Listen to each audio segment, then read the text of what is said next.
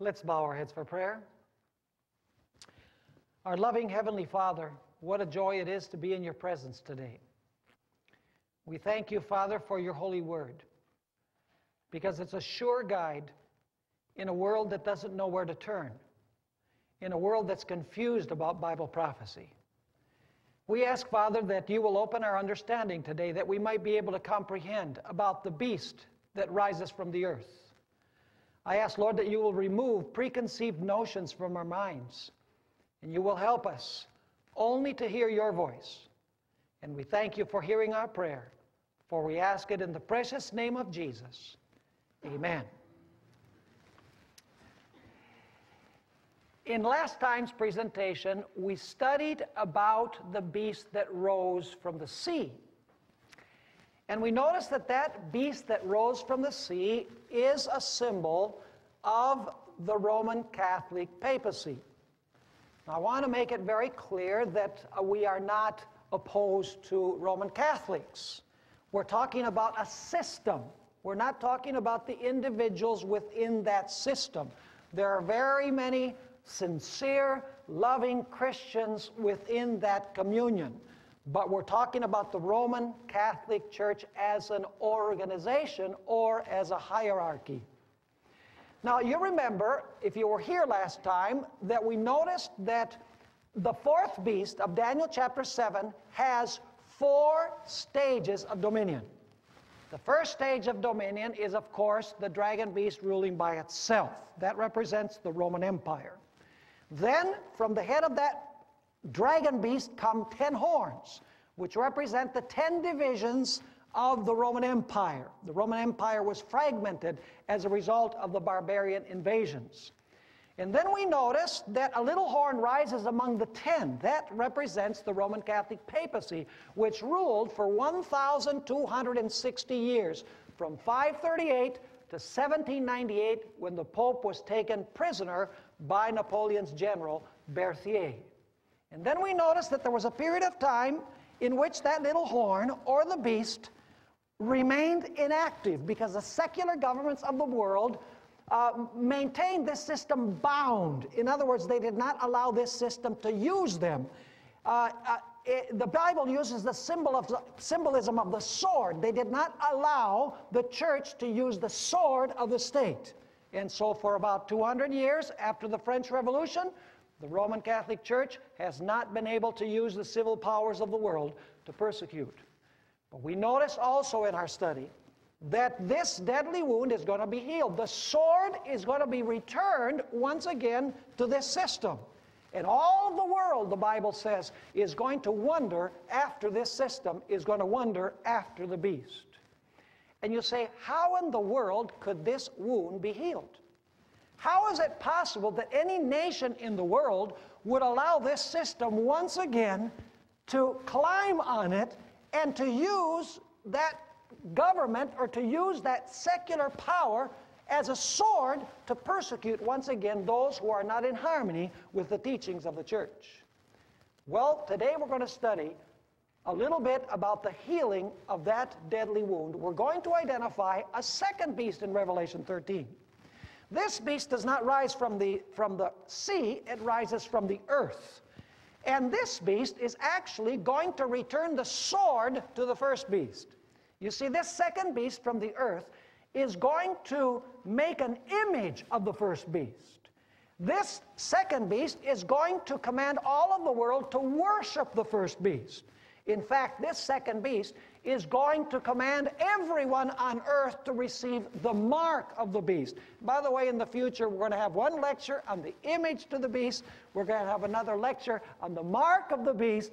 And we're going to have still another one on the number of the beast. So each one of those aspects we are going to study. But today we want to identify the power or the nation that is going to return the sword to the sea beast or to the Roman Catholic papacy. In fact, do you know that the Bible says that when the sword is returned to the sea beast, that the sea beast is actually going to be able to kill, through this power, through this nation that rises, is going to be able to kill everyone who is not in harmony with her teachings.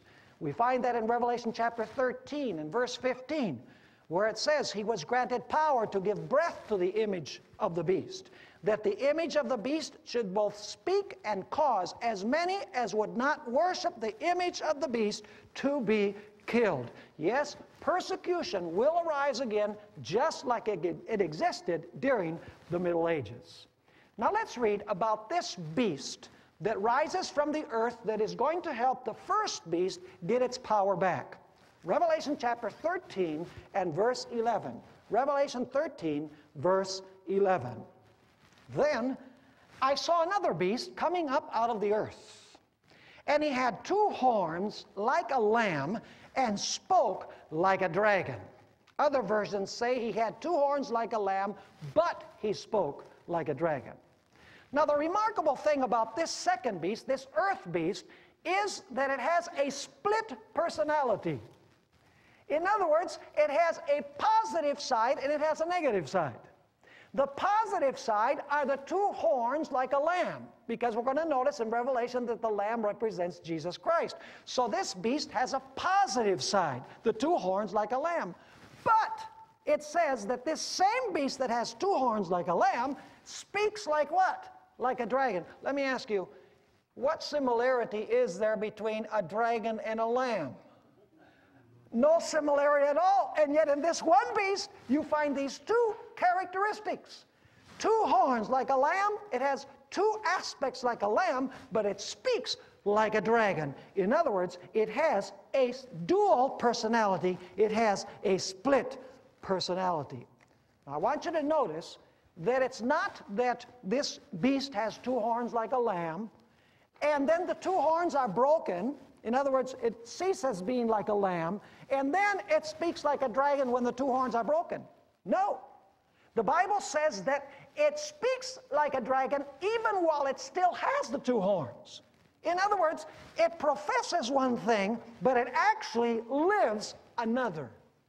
In other words, it professes two principles we're going to notice that Christ entertained, and it's going to say, we believe in that, but at the same time, it's going to persecute like the dragon of Revelation chapter 12. Now, let's identify this lamb beast. Let's see, actually it's not a lamb beast, but the beast that has two horns like a lamb. Let's review the order of kingdoms that we studied last time. You remember that we have a lion. What kingdom does the lion represent? Babylon. Then we have a bear. What kingdom does the bear represent? The Medes and Persians. Then we have a leopard. What kingdom does the leopard represent? Greece. Then we have a dragon beast. And what does that dragon beast represent? Rome. And then that dragon beast grows 10 horns. What do the 10 horns represent that come from the head of Rome, of the dragon beast? It represents Rome that was divided into 10 kingdoms as a result of the barbarian invasions. 476 is the key date. That's when the last Roman emperor was deposed. And then you have the little horn, which represents the papacy, which, by the way, is Roman also. It comes from the head of the dragon beast, which is Rome. And it rules for 1,260 years. But then, at the end of the 1,260 years, it receives a what? A deadly wound. The sword that it used to persecute now turns against it. In other words, the sword is taken out of its hand, and the sword rises against it and gives it a deadly wound. And for a while, this beast is inactive. This sea beast is inactive because it has a deadly wound. But the Bible says that its deadly wound is going to be what? Healed. Now, I want you to notice something very interesting about this beast. When this first beast falls, when the sea beast receives its deadly wound, at that moment is when this land beast rises. So we have a chronological detail to know exactly when this beast is going to arise in the flow of history. Let's notice several characteristics.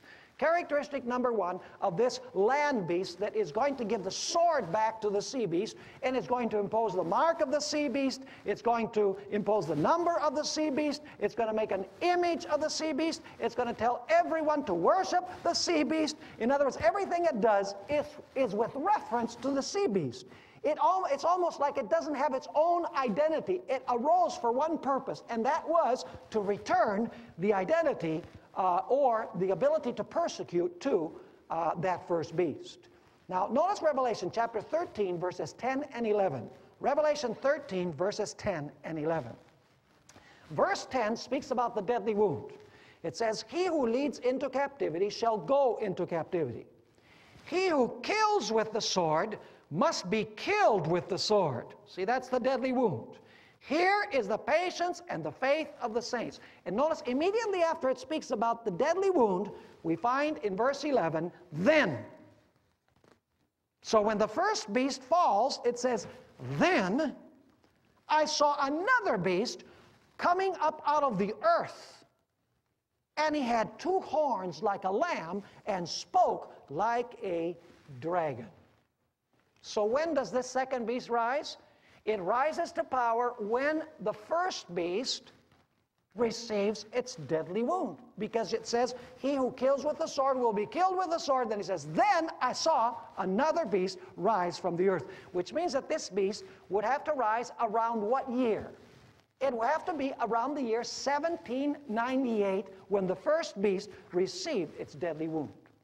A second characteristic which helps us identify this beast from the earth is that in Revelation 13, beginning with verse 11, there is no reference to waters. There is no reference to winds of strife. In fact, this beast that rises from the earth doesn't even fight with any other beasts.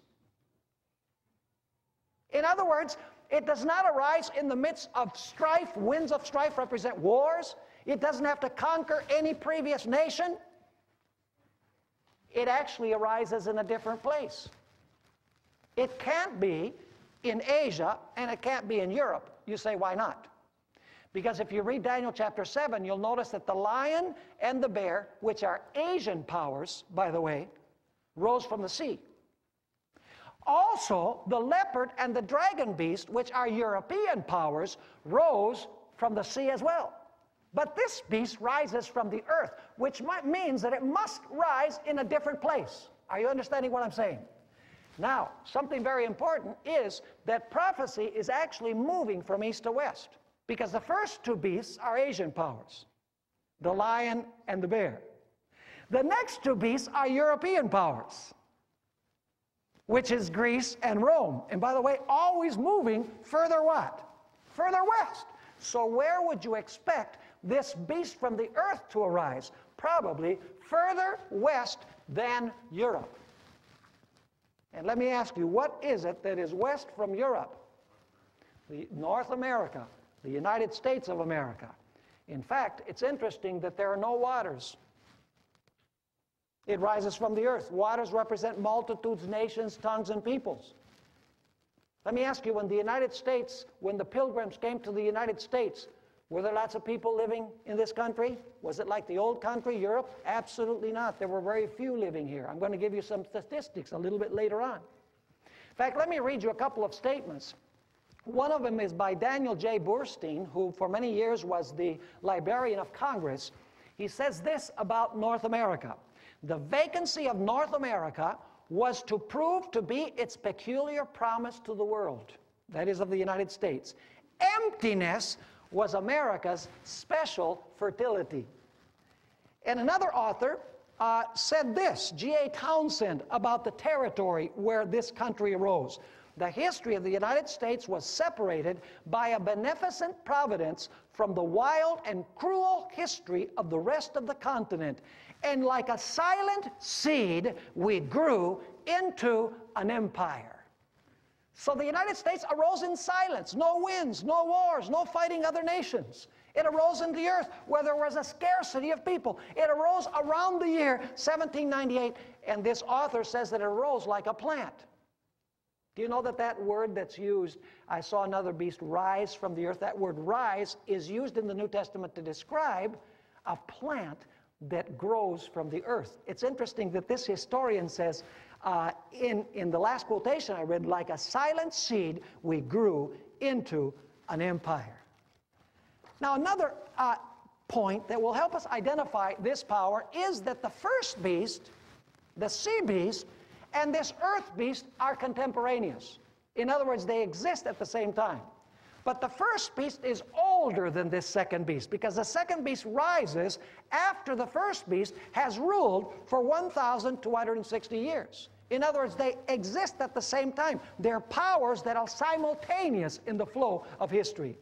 And the interesting thing is that this second beast actually helps the first beast to get its power back. You know, usually when you look at the beasts in Daniel chapter 7, you know, the bear fights the lion and takes away his power. And the leopard fights the bear and takes away his power. And the dragon fights the leopard and takes away his power. In other words, every power defeats the previous power.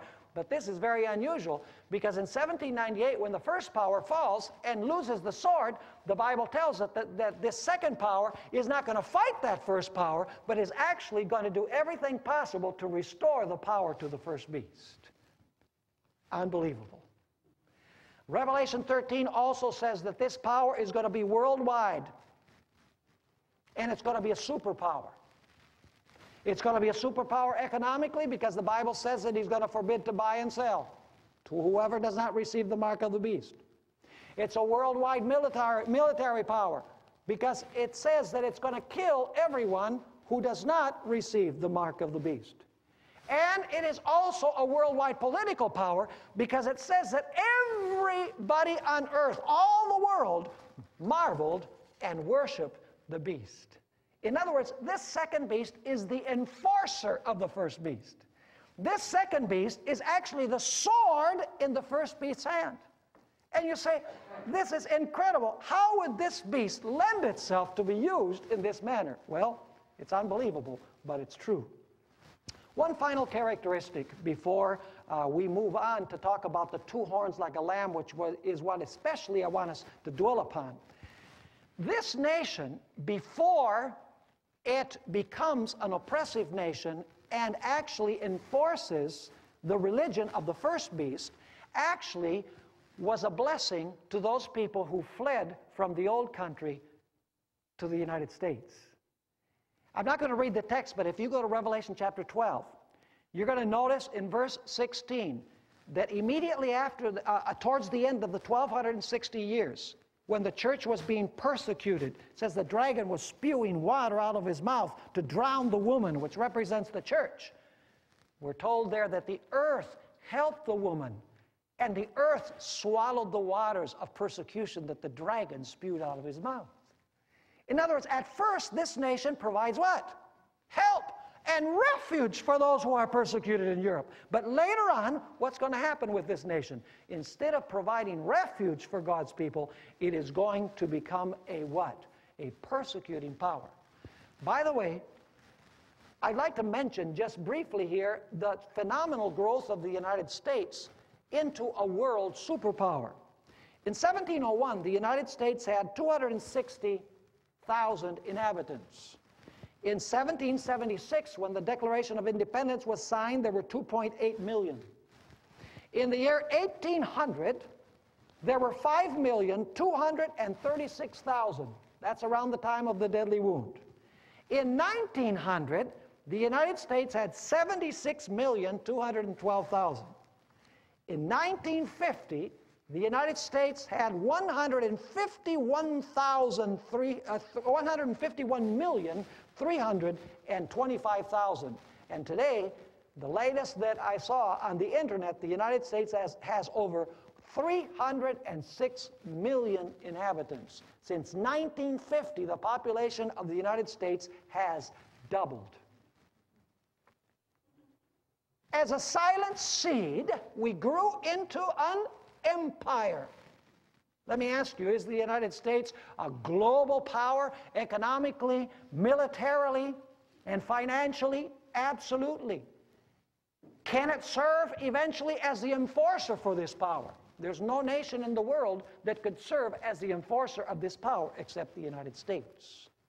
Now, I want to go and dwell upon the two horns like a lamb. That's what I want to dedicate most of our time to in this lecture. First of all, we want to ask, what does this beast represent? What does a beast represent in Bible prophecy? Well, you know that a beast represents a nation, right? The lion represents Babylon, the bear, Medo-Persia, the leopard, Greece, the dragon, Rome, the he-goat represents Greece, the ram represents Medo-Persia. In other words, beasts in prophecy represent nations. Now, allow me to read you a statement from Adam Clarke. He was a great Bible commentator He's not a Seventh-day Adventist, but he explains what a beast represents. See, this is not only Seventh-day Adventists that believe that beasts represent nations. He says this: as a beast has already been shown to be the symbol of a kingdom or empire, the rising up of this second beast, that's the land beast, must consequently represent the rising up of another empire. Is he right? He said, well, if the first beast is an empire, well, the second beast must also be what? An empire, in order to be consistent. Now, what do the two horns represent? How many beasts do we have? I'm not talking about the sea beast and the land beast. The land beast is how many beasts? Just one, right? But it has two horns. So how many nations does this beast represent? It's one nation, but it has two horns. Now, what do the two horns represent? Once again, Adam Clark gives this explanation, very, very good explanation. He says, as the seven-headed beast is represented as having 10 horns, this is the dragon beast, it has 10 horns, which signifies so many kingdoms leagued together to support the Latin church, so the beast which rises out of the earth has also two horns, which must consequently represent two kingdoms.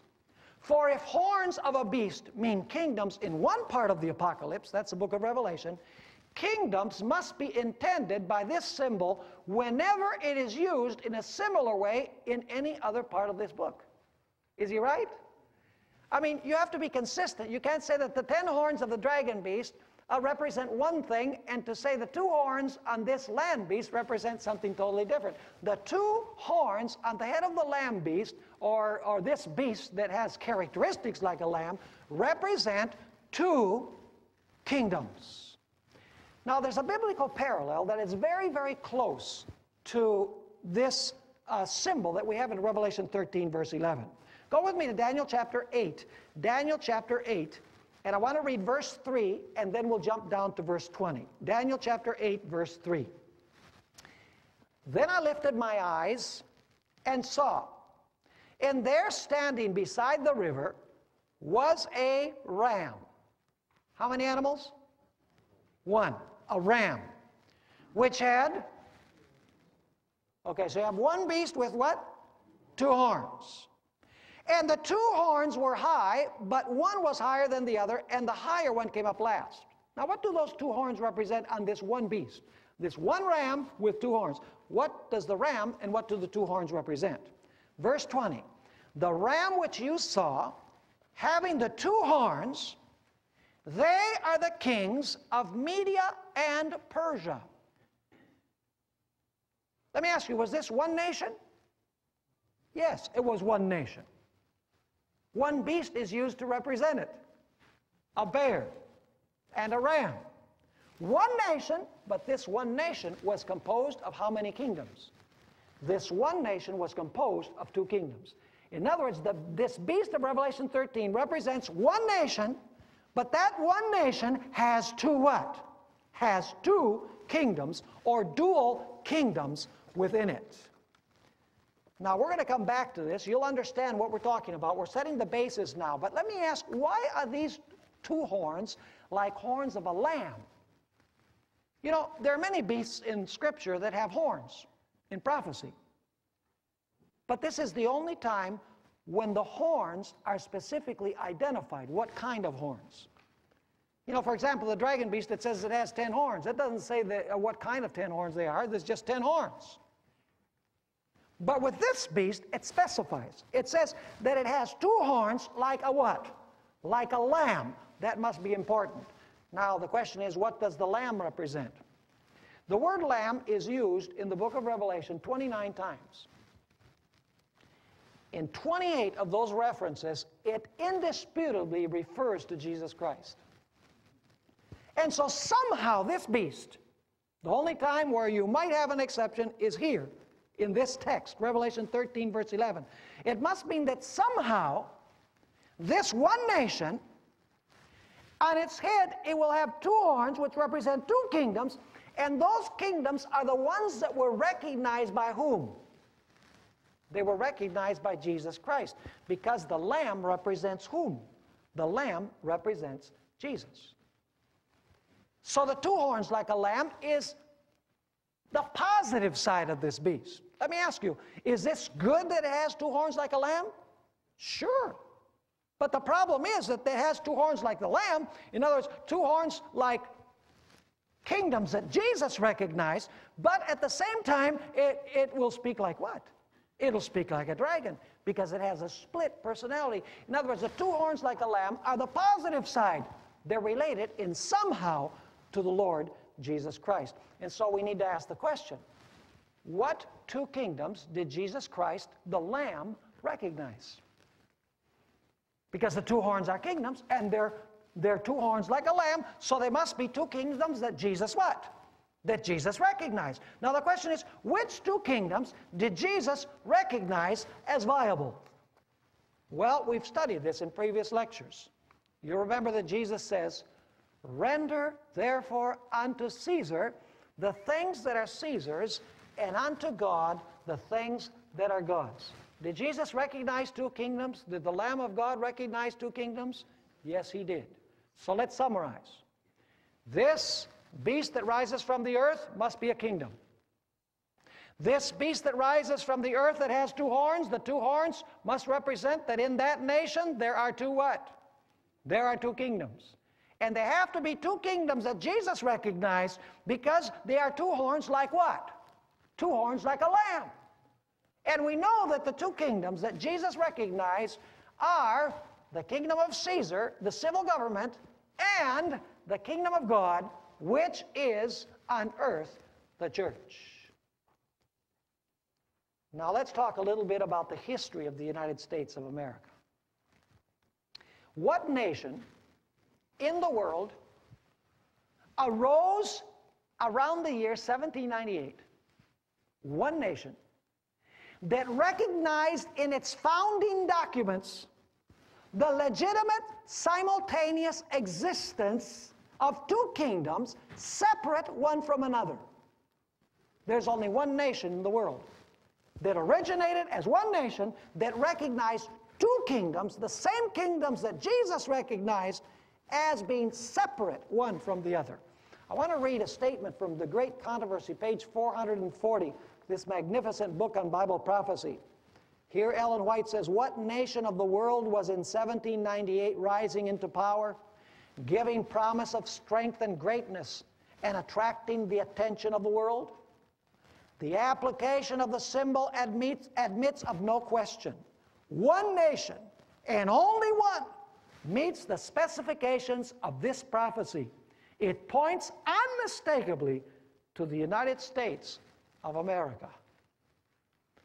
Now what I want to do is go through the history of the United States to show you that in its founding documents you have this idea of one nation composed of two kingdoms, separate one from the other. Now the history of the United States can be divided into two great periods. The first period is known as the colonial period, and the second period is known as the constitutional period. You know, the constitutional fathers, men such as George Washington, Thomas Jefferson, John Adams, James Madison, and Benjamin Franklin, knew three things. These were the constitutional fathers that arose around the year 1798 to write the founding documents of the United States. They knew three things. First of all, they knew the history of the church in the Middle Ages. In fact, do you know that every document, founding document of the United States, the Declaration of Independence, the Constitution, and the Bill of Rights, were all ratified before the beast received its deadly wound?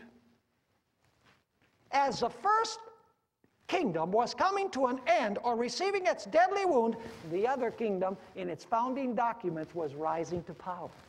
That's very, very interesting.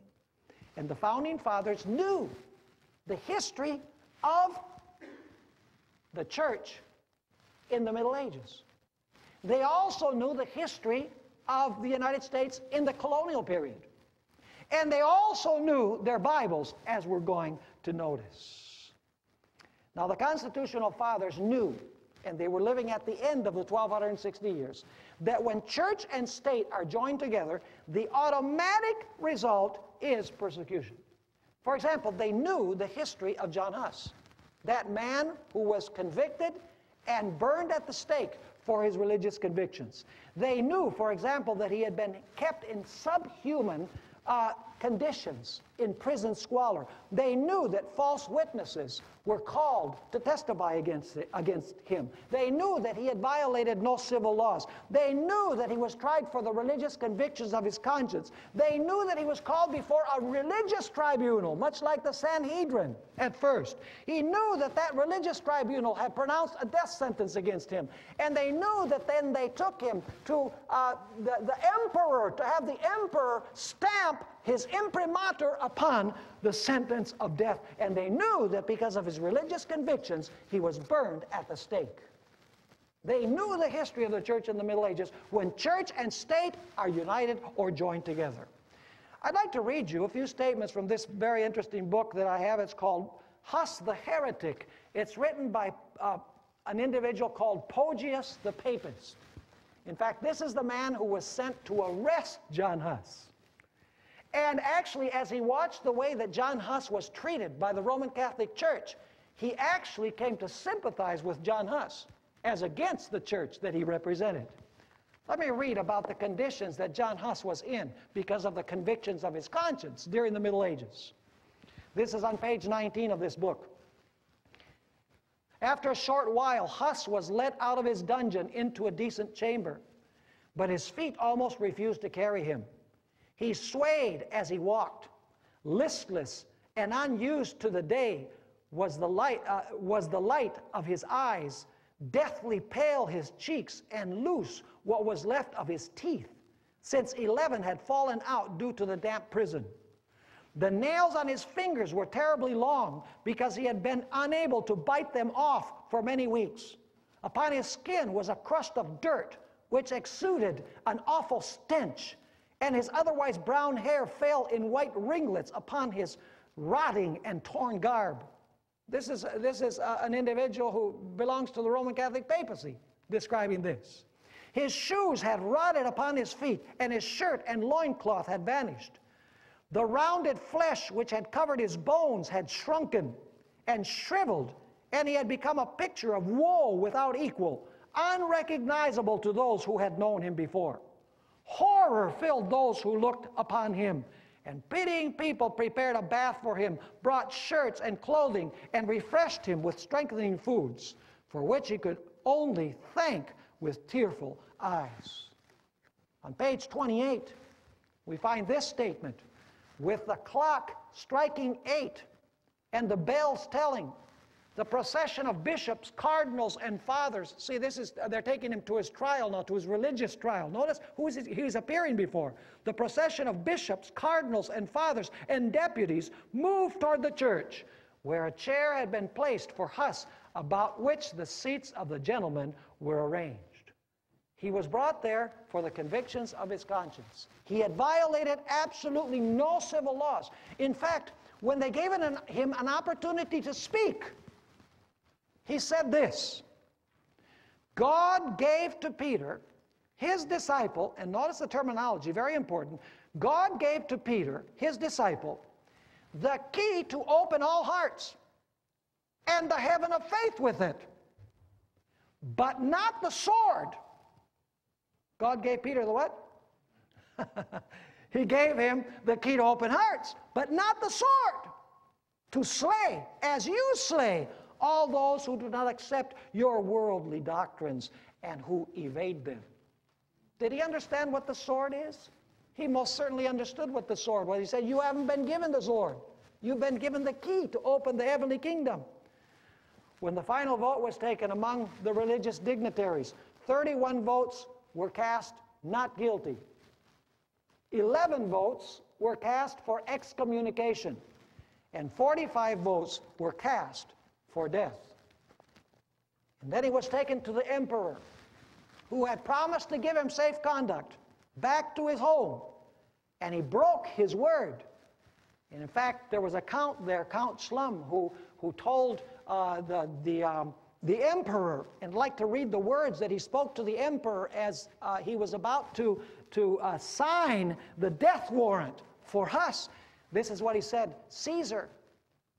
Notice he calls him Caesar. Caesar, desist from such doings. Caesar, Caesar, do not write your name with blood. But Poggius continues saying, but the emperor's ears were deaf and were further closed by the cardinals, bishops, and priests who crowded about him, kissed the hem of his garments, and praised his name, when he seized the quill and wrote his name. And Huss was taken, and he was burnt at the stake. You know, I've been in the palace of the Inquisition in Lima, Peru. It's a depressing experience. They actually have models where they show the types of torture that were used against people for no reason other than they did not agree with the church. Torture and death. Some were even burned at the stake, like John Huss was burned at the stake. And it wasn't the church who did it, but the church used the sword of the state in order to accomplish its purpose. You see, the Constitutional Fathers not only knew the history of Europe when church and state are joined together, they also knew the history of the colonial period in the United States. You know, there are many people who misunderstand or don't understand the colonial period. Do you know that during the colonial period, which begins at around 1620, when the Pilgrims arrived in the United States, atheist Jews, Quakers, and Baptists were deprived of their religious rights because they did not agree with the established church of the colonies, which was the Puritans, or was the Anglican Church. Did you know that there were Sunday laws in the colonies, and if you didn't go to church on Sunday, you could be whipped, you could be fined, you could be jailed, and in the case of 3 colonies, you could be executed for not coming to church on Sunday? Did you know that they actually cut off the ears of Quakers for coming back when they had been exiled from the colonies? If they came back once, they cut off 1 ear. If they came back the second time, they cut off the second ear. And if they caught them the third time, they executed them for their religious convictions. Did you know that only people who professed to be loyal to the established church could occupy positions in the civil government? And also, the government paid the salaries of the ministers, interestingly enough. And so the church and the state were joined together, and as a result, you had persecution. You know, many people know the story, for example, of Roger Williams. Roger Williams arrived in the colonies in 1629. He pastored a church there, but he started teaching separation of church and state. He said there are to be 2 kingdoms in this country. Absolutely, but they're supposed to be separate, one from another, because that's what Jesus taught. Are you seeing what the 2 horns are? Jesus said 2 kingdoms in the same nation, separate, one from another. And of course, what he was teaching went over like a lead balloon. And so they banished him from the Massachusetts Bay Colony. And he himself says that towards the end of 1635 and the beginning of 1636, he had to flee for 3 weeks through huge snow drifts to get out of the Massachusetts Bay Colony because he had been banished. And if they found him in there, they could throw him in prison or they could even execute him. And so he ended up in Rhode Island, and he established the capital of Rhode Island, which is Providence. That's interesting that he would call that city Providence. And so the founding fathers knew the history of what happens when church and state are united together in Europe. They knew what happened when church and state are joined together in the United States in the colonial period. They also knew their Bibles. In several places they wrote about how they knew that because the Jews allied themselves with the Roman state, that led to the death of Jesus Christ. They knew 3 things. They knew the history of Europe in the Middle Ages, they knew the colonial period, and they knew their Bibles. And they knew that when these 2 kingdoms become one, automatically there is persecution. And so the Constitutional Fathers, knowing this, when they wrote the Declaration of Independence in 1776, and the Constitution was ratified in 1787, and the Bill of Rights, which are the first 10 amendments to the Constitution, was ratified in 1791, they said, we're going to have a different system of government in this nation that we're establishing. We are going to have, yes, church and state, but church and state are going to be separated, like Jesus taught. 2 kingdoms in one nation. The same 2 kingdoms that Jesus Christ recognized. And remember that this is taking place immediately before the first beast received its deadly wound. By the way, this idea of the separation of church and state is known as republicanism and Protestantism. You see, during the Middle Ages, what happened is, in civil affairs, the king was the law. You know, whatever the king said in civil matters, that's what was done. In religious matters, whatever the Pope said, that was done. In other words, all of the power flowed from up down. But the Constitutional Fathers said, we're going to try a revolutionary experiment. We're going to have not the power flow from up down, from the king down to the people, so that they have to jump when he says jump. We're not going to have the power flow from the Pope down, where everybody has to subject themselves blindly. No, we're going to have a system of government where the power flows down up.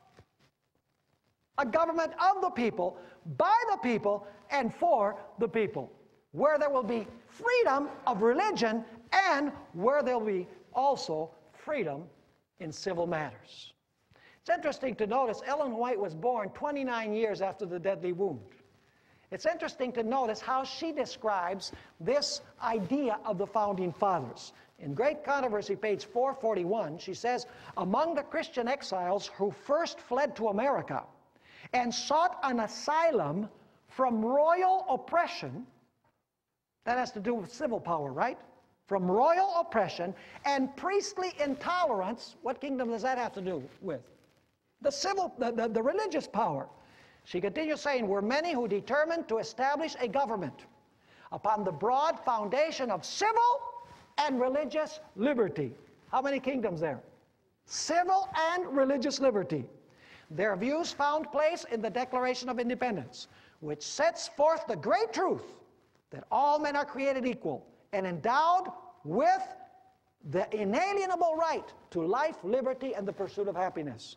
And the Constitution guarantees to the people the right of self-government, providing that representatives elected by the popular vote shall enact and administer the laws. Freedom of religious faith was also granted. Did you catch this? She's talking about civil matters and what? Religious matters. She says freedom of religious faith was also granted, every man being permitted to worship God according to the dictates of his conscience. Republicanism, which by the way means a state without a king, and Protestantism, which means a church without a pope, became the fundamental principles of the nation. And now notice what she says. These principles are the secret of its power and prosperity. What is the secret of the power and prosperity of the United States? All the money we have? All of the vast territory we have? The powerful military that we have? No! The secret of the power of this nation is found in the two principles upon which it was established.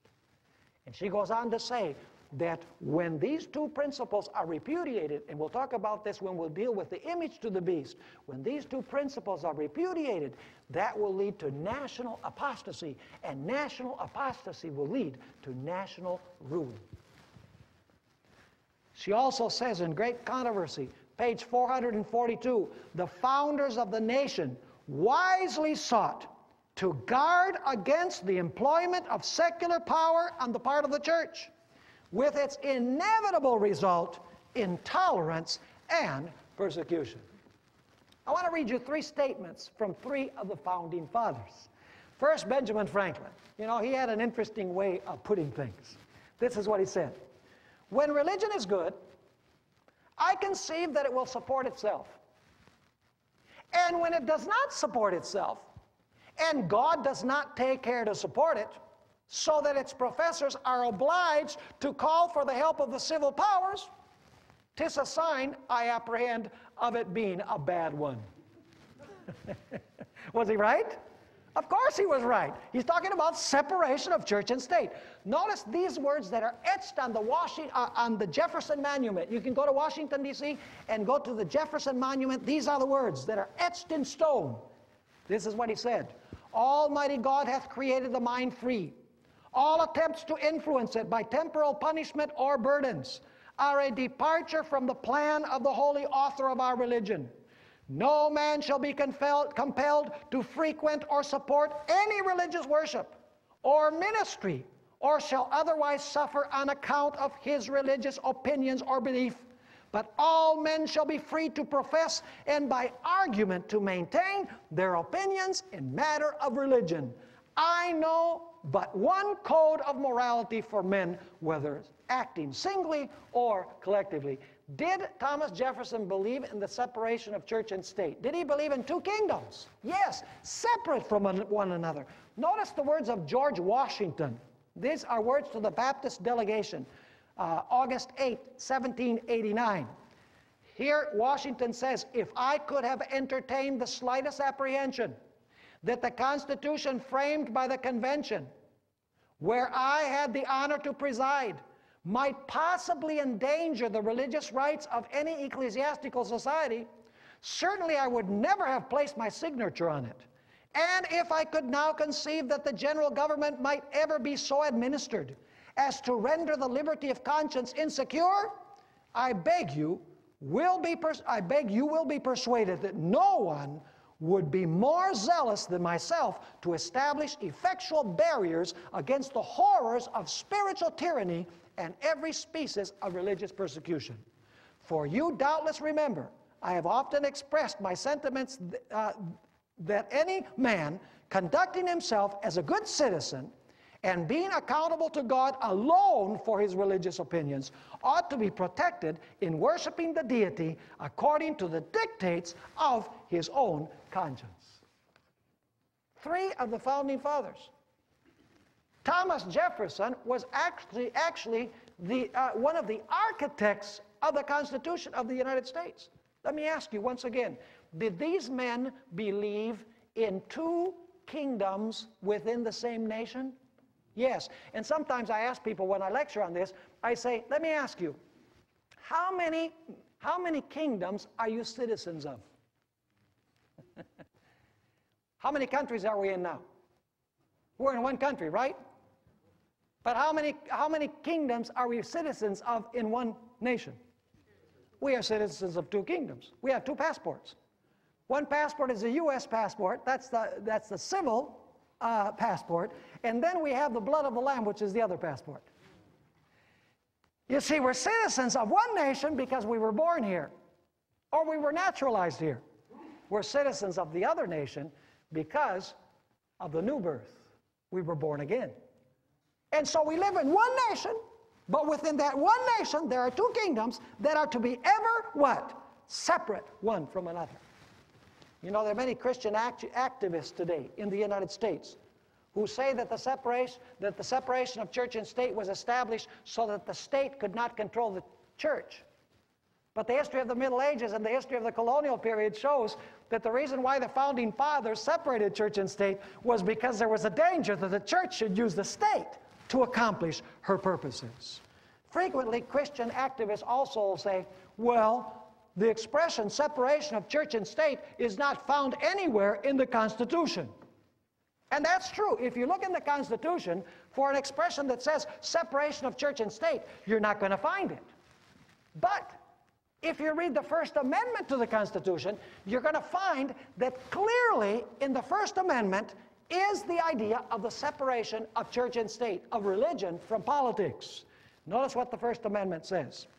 Congress shall make no law. Now, what part of no law don't you understand?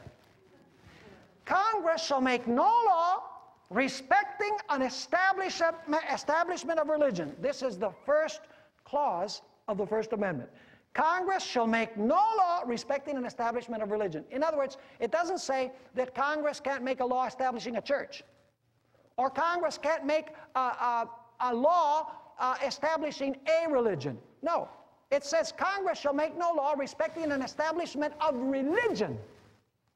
In other words, what the First Amendment forbids is not favoring one church above another church or one religion above another religion. The First Amendment forbids the Congress from enacting laws that have to do anything with religion, period. And so the First Amendment, the first clause of the First Amendment says Congress shall make no law respecting an establishment of religion. And then you have the second clause, or prohibiting the free exercise thereof. That's, they're known as the Establishment Clause and the Free Exercise Clause. In other words, the government can't tell you to worship in a certain way, and the government can't forbid you to worship in the way that your conscience tells you to worship. Let me ask you, does that very clearly and obviously establish a separation between church and state? It most certainly does, because the First Amendment says that Congress can't make any law having to do with religion.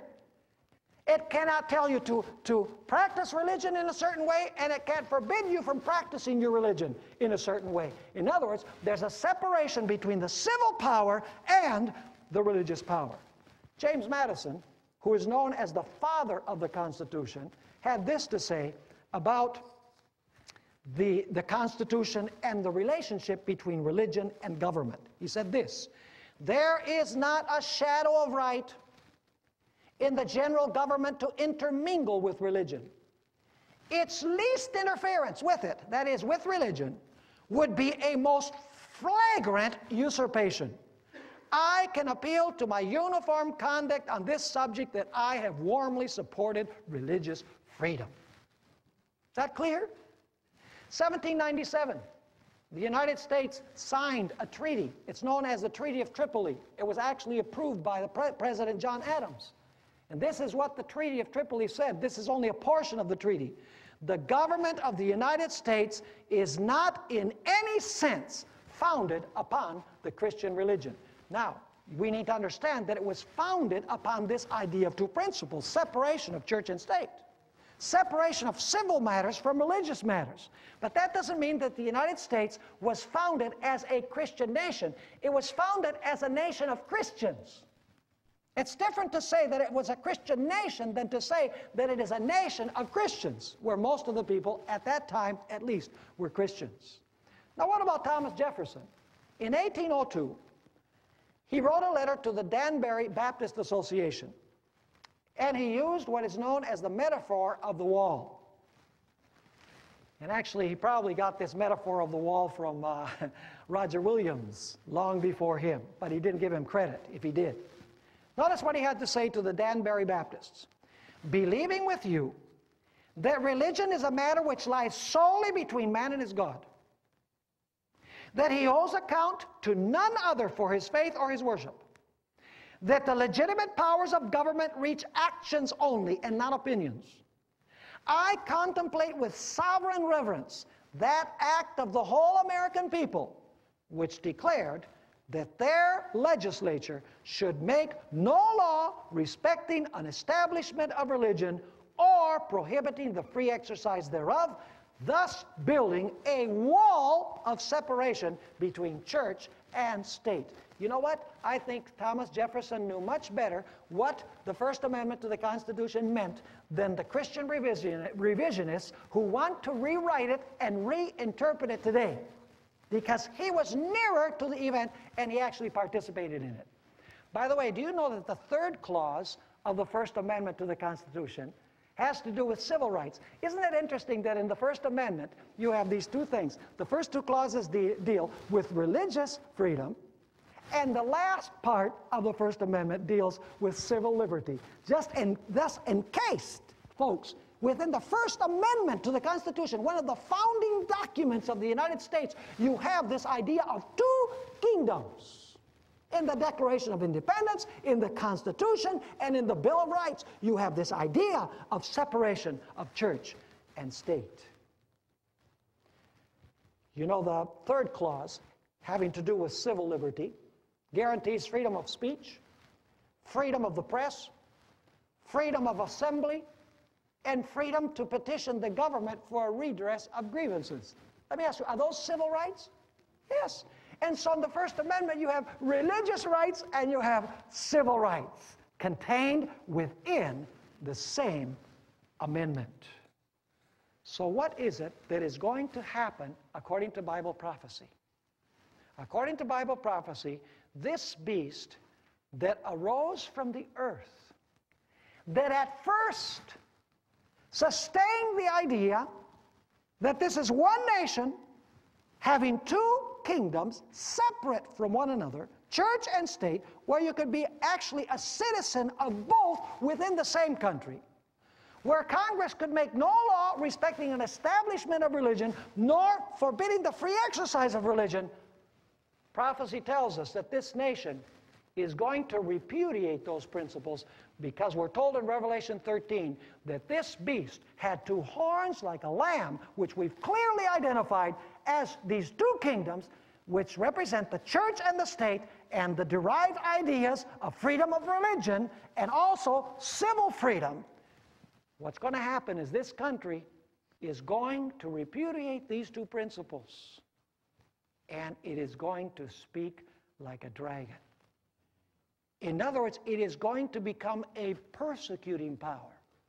Like the dragon tried to kill the child when the child was born. That was Rome, by the way. Like the dragon tried to destroy the woman in the wilderness during the 1260 years. That was another Rome, by the way. This same Rome, at the end of time, will recover the sword. And the most unlikely of all nations will be the nation that will return the sword to this sea beast, so that it can once again persecute the saints of the Most High. You know, I pray to God that this wouldn't happen. That as people hear what I'm presenting and watch it on television, they say, wow, you know, this is an amazing history of the United States of America. We can't allow this to happen. We cannot allow this church to use the United States of America to accomplish its purposes. We cannot have another Middle Ages. We must stand firm with our principles upon which our nation was established. I pray to God that that would happen. But Bible prophecy tells us that as God has announced things are going to happen, they happen because God knows the end from the beginning. He does not determine them that way, but He knows that they're going to occur because He knows the end from the beginning. I pray that in this final conflict, we will choose to be on the right side.